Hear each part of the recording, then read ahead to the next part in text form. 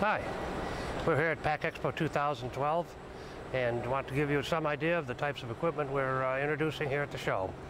This is the new servo drive 3600 sanitary auger filler.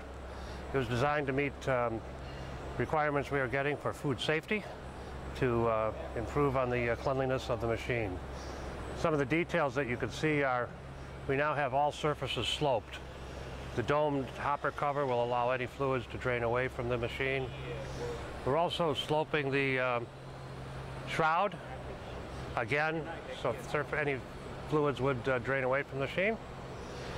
Some of the other things we've done here is, again, from a sanitary point of view,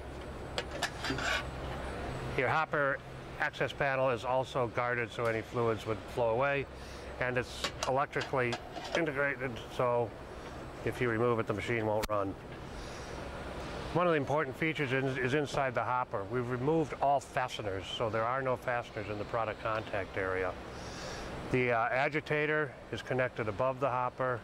There are no screws holding the hopper cover, and the hopper has a high polished finish for easy cleaning.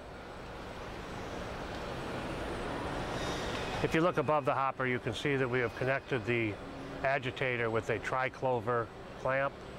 Again, quick removal and cleaning. And if you look down to the hopper, the tooling, we no longer attach that with thumb screws, but we put a triclover clamp on that as well for easy removal and cleaning. The in-feed system is what's called the BFM fitting. It's flexible fit in there, no hose clamps, no clamps at all, again, for cleanliness. So we're excited about this, and it's going to be great for the pharmaceutical and food safety requirements you have in the future. So we look forward to working with you.